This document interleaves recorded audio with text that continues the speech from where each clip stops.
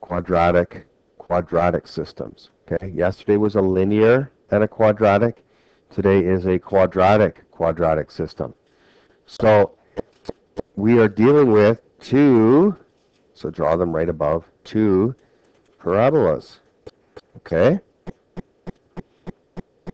Now, when we have two parabolas, we've got a bunch of scenarios.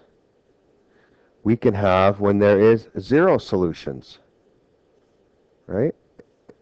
We can have when there is 1 solution. We can have when there are 2 solutions. And we can have when there are 3 or more solutions.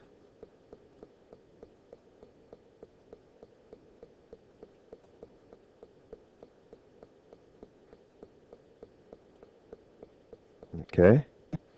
So, what I'm going to do is I'm going to give you about 3 minutes. I'll even put it on pause here. I want you to see if you can draw the 4 scenarios. You can work with somebody, you can, because I'm going to pick 4 of you to come up on the board and to draw them. Okay? So, what are you doing? Draw me 4 pictures draw me a picture where no solutions would occur. Remember, it's got to be 2 parabolas. People drawing a line in a parabola. That was yesterday's news, okay? We're on to parabola here. Draw me 2 parabolas that would give no solutions. A scenario that would give me 1, a scenario that would give me 2, and a scenario that would give me 3 or more. Here. Okay, so to give 0 solutions, if you had one going one way and another one going another way, you're obviously not going to have those 2 intersect. Intersecting is solutions, right? Or you could have a scenario where it's going quite narrow and the other one is underneath going quite wide. Those 2 shouldn't meet either. Now, 1 solution, again, just to talk about that, that would be where we would have a common vertex but an opposite direction. Now, we can also have a common vertex and a same direction because, see those 2? If they just met at that one point, that would work, right? They shared the one vertex. 2 solutions is a scenario like this. And 3 or more is if you had a parabola and the other one was right over top of that parabola. That would give what we would call infinite. Okay? So, just a little bit of a jump from yesterday where we took a line and a parabola. Now it's just 2 parabolas. The math behind it isn't any more complicated. We're just going to do 1 question, okay? Then you'll have a few to do for your assignment, hopefully get it done in class, and then get our test back to see how well you did. Okay, so we got these 2. Now, again, I know it says use the algebraic technique to determine the systems of equations. But again, I would challenge you first, graph them. Okay, so I want everybody to graph them. And get the answers before you start. I know it doesn't say that. You're not going to get any marks for it if it was written response, so why do it? But you will see it will lead you to get the correct answer.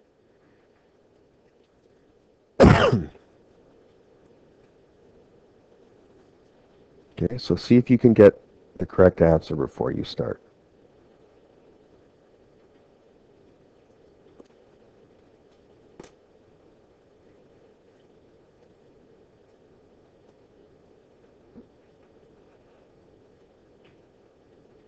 Because this is going to be one of those units that you will actually be able to find out every correct answer before you do the question, or after you do the question.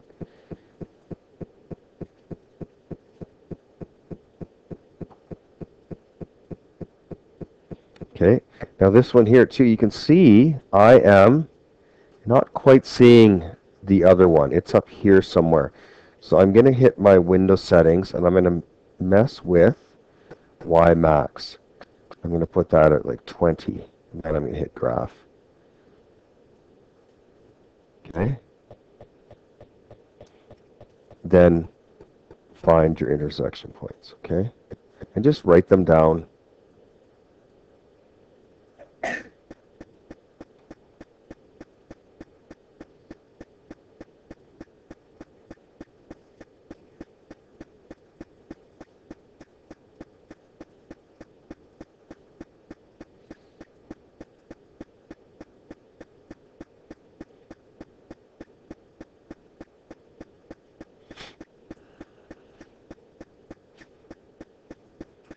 Okay. What points up here? Anyone get that one? -5/2, comma 16. And the other one? 1/2, 1. Okay? And I know it may sound like it might be like a lame question. I already know the answer. Like, why do I have to deal with algebra now? I already know it. Well, the algebra is obviously the words that describe the picture, okay?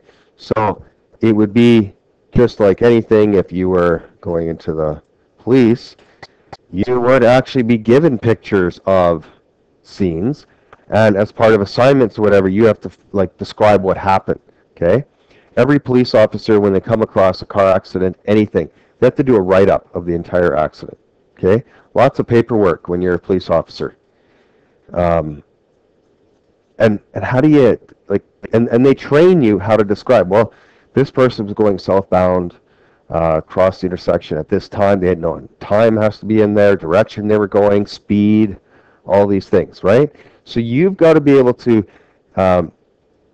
put it, the collision or the crime or whatever, you got to describe it all in words, right? So it's never good enough just to be able to submit a picture. Okay, there's no court that's just going to take a picture. There has to be a description with it, and we're just going to try and give the reason why these are the points. So just like we did yesterday, we're going to do the same thing. Let's make these two equations equal each other.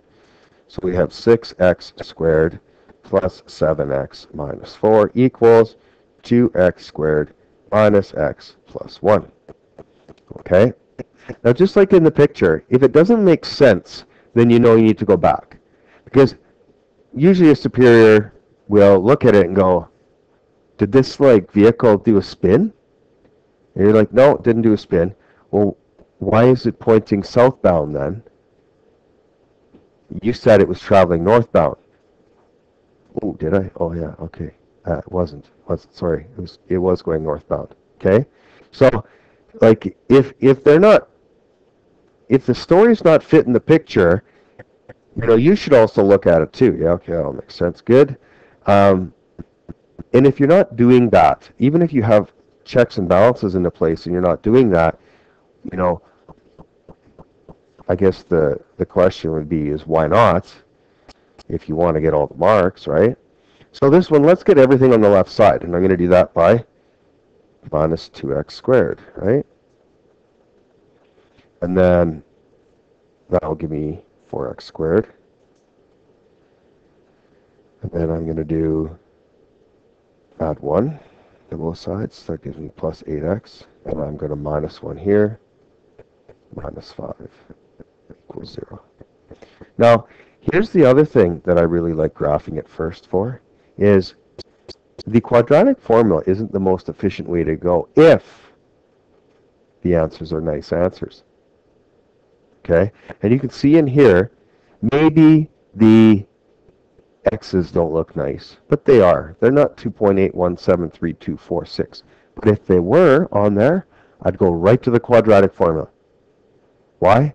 Because I'm wasting my time if I think I'm going to come up with two things that add to 8 and multiply to negative 20 if they were 2.174. So that's why I graph it first. Now again, there's not many teachers that would teach it that way, right? They would say, do all the work. I want you to do it honestly. Do it without. I don't want you seeing the answer first. Then you can go check the answer. But what's the reality here? You guys are writing an exam. Time is pretty valuable commodity when you're writing an exam. That last 5 minutes, you can see people really put it into gear. So hey, if that's part of the game, learn how to be better at it, right? And I think it's always better. Know your answers, then go for it. Okay? It does help lead you in places. And even when I do these, and I'm doing them, you'll see I'll pause for a while. I'm like, okay, this isn't going to get my answer. I know I screwed up somewhere. Okay? You'll notice that. Like, it'll be like, you'll see me just kind of pause. Oh yeah, that's a plus, not a minus. Okay? So when you know the answer, you're going to actually check throughout, not just after you're done, go check, oh crap, it's wrong. Now what do I do? Okay? So this one is going to be nice. So I'm going to solve it this way. What plus what equals 8? What times what is negative 20? What would be the signs? Positive and a negative, right? Positive is winning. That way you're going to be kind of drawn towards trying the two better answers. What are they? 10 and 8. 10 and 2. Okay? 10 and 2. So it's 4x squared plus 10x minus 2x minus 5 equals 0. Okay? Put your brackets here. Take out 2x. It's going to leave me with 2x plus 5. Take out a negative 1.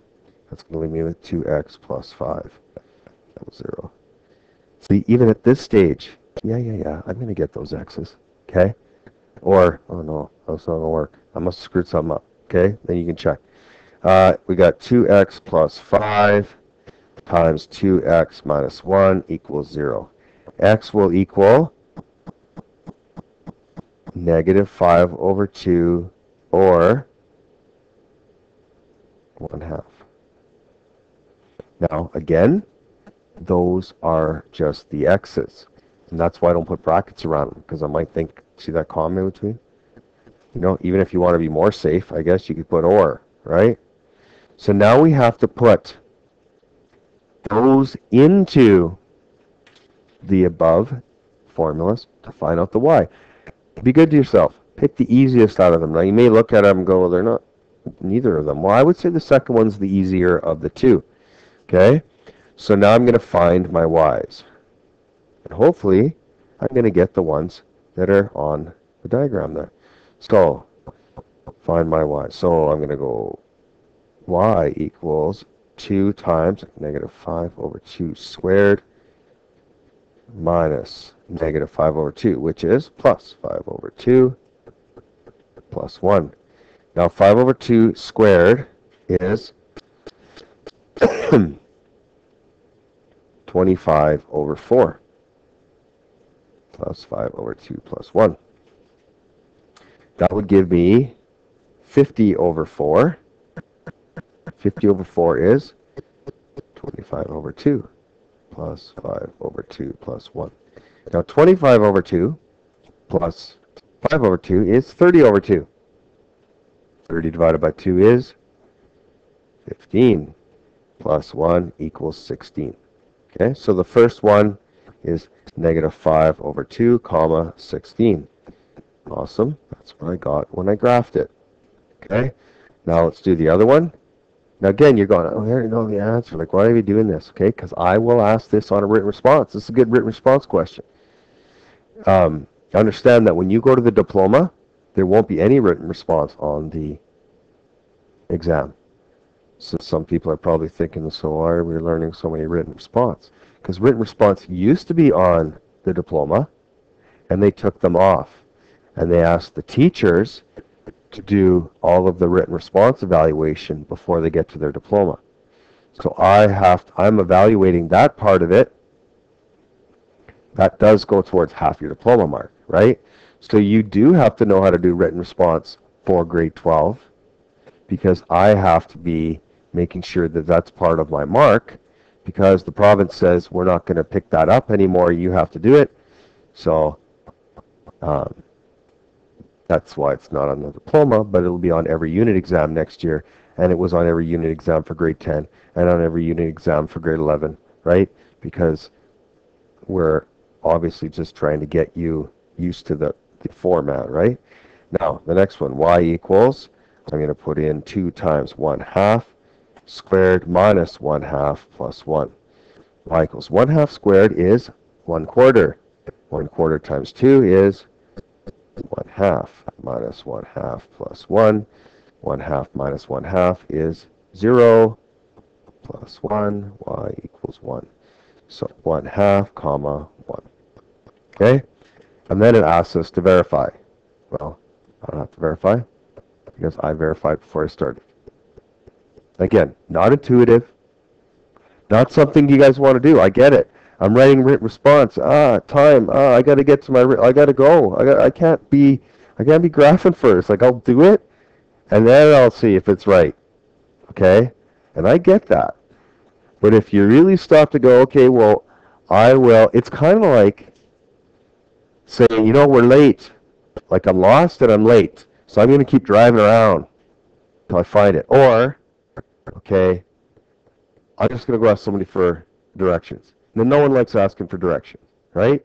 No one likes getting out of their car, finding somebody, whatever. But once you find directions, you can speed up the process quite a bit. And the first scenario, you may never find it. Okay?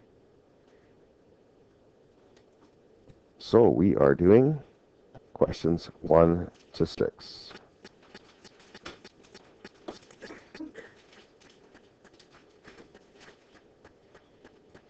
Okay, so you have buckets, old time to work.